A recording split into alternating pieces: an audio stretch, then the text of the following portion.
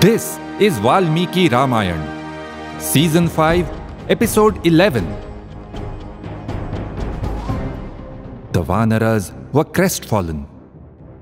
The distance of 100 yojanas over the sea was too much for them. Jambavan then said to Hanuman, Tushneem ekantamashritya Hanuman kinna jalpasi. Why are you sitting alone? Why aren't you saying anything? Jambavan knew Hanuman could do it. And so, to inspire him, he said, O Hanuman, you are an expert in all the Shastras. No one is as strong, wise, and brave as you. Why don't you realize that? You are Kesari's son. Your enemies are terrified of your valor. You are the son of Vayu, the Lord of Wind. You are unstoppable like him. Tvam hi Vayu suto vatsa plavane chapi tat samah. What does this mean? Kesari was Hanuman's father, and so was Vayu? Kesari was Hanuman's father and Anjani his mother. Saying that he was also Vayu's son means that Hanuman had Vayu's qualities. He was like the Lord of Wind. Likewise, Vali and Sugriv were the sons of the Vanar king Riksharja. But Valmiki also says, Suryaputram cha Sugrivam, Shakraputram cha Valinam. Sugriv was the son of Surya, the sun, and Vali was the son of Indra. Obviously, this is symbolic. Jambavan continued, Vayu had told your mother, you will have a son who will be supremely powerful, brave, and intelligent. He will be able to go anywhere like me. Once when you were just a little boy, you thought that the rising sun was some fruit. You jumped up to try and grab it. And what a leap it was! But unfortunately, you fell and broke your jaw, Hanu, and thus your name, Hanuman. And that day, despite your injury, you never even flinched. You were so brave that Indra blessed you. You will only die when you wish to, not otherwise. So, what are you afraid of? This Vanar army is waiting to see your valor. Uttishtha Harishardula Langhayasva Maharnavam.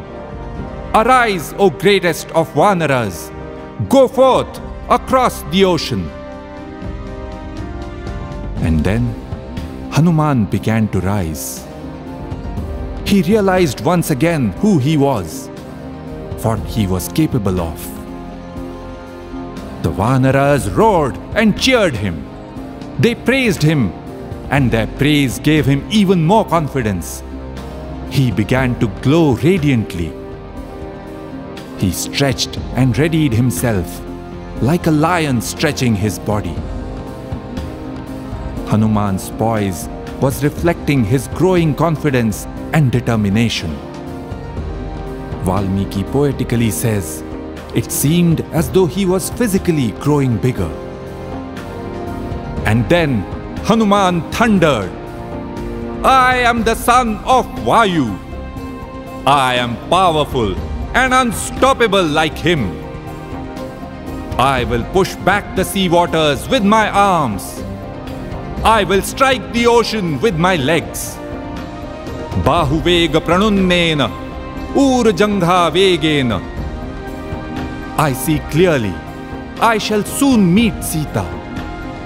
I can go to Lanka without a doubt. Hanuman was bursting with confidence. Here Valmiki has shown us the power of narrative, how our beliefs about who we are, our self-image, can critically impact what we do. The Vanaras were amazed and delighted to see Hanuman fired up like this. Jambavan said, "By the blessings of the rishis and the elders, may you be successful." Hanuman then took a few steps and launched himself towards Lanka. Valmiki poetically says that when he leapt, so great was the impact that the trees shook violently. Rocks came tumbling down the mountainsides. Streams of water gushed out. Birds flew away, and the deer and elephants ran about terrified. And Hanuman had brought the entire focus of his mind on only one thing: getting to Lanka. Jagama Lankam Manasa Manasvi. And with those words, the fourth book of the Valmiki Ramayan comes to an end. Kishkinda Kandam Sampurnam. What a cliffhanger! And what a turn of events since Ram and Lakshman first arrived in Pampa. Then they had little idea how to find Sita and not a single ally in the world. And now they had an army of millions of Vanaras to help them, and one of those could soon make contact with Sita. All this came together when Ram formed an alliance with Sugriv and executed Vali for his crime.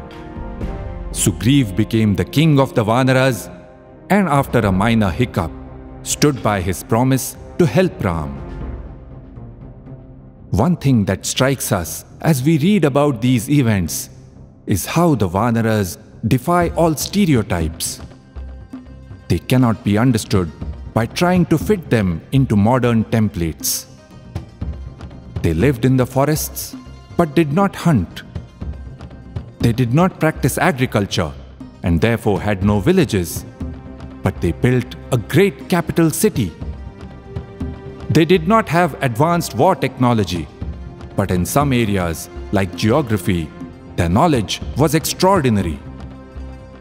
They sometimes took it easy and lived in the moment, but they also showed outstanding planning and organizational skills.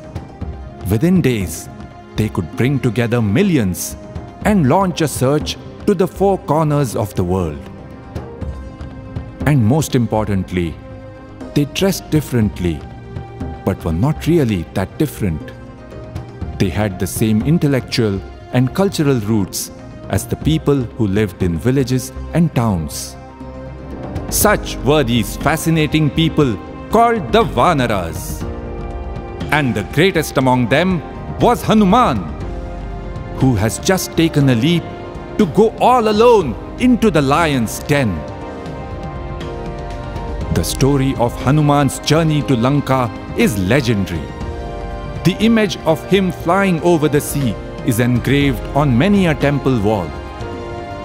But how did it really happen? In these descriptions, Valmiki has beautifully played with the word Plavana. Angad had asked everyone their ability in Plavana. Plavana can mean jumping or leaping. The Vanaras are called Plavagaha, those who can leap. But Plavana can also mean floating or swimming. Remember, the raft that Lakshman had built to cross the Yamuna was called a Plava. So what was it? Flying, leaping, or swimming? We will find out in the next book of the Ramayan, the Sundarkand. Ramayan is Ramasya Ayanam, Ramasya Charitam, Ram's journey, Ram's story. We have travelled with Ram on this incredible journey so far. But in the Sundarkand, Valmiki's genius takes the story to Lanka without Ram, on the able shoulders of Hanuman. And interestingly, for many people, this Kand is their favorite one. In the Sundarkand, through Hanuman's eyes, we will see the stunning city of Lanka. There, Hanuman will search out and meet with Sita. And then he will face Ravan. And it will be one fiery encounter. We will see all this and more in Season 6.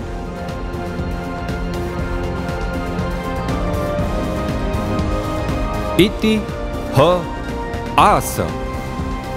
That is how it happened.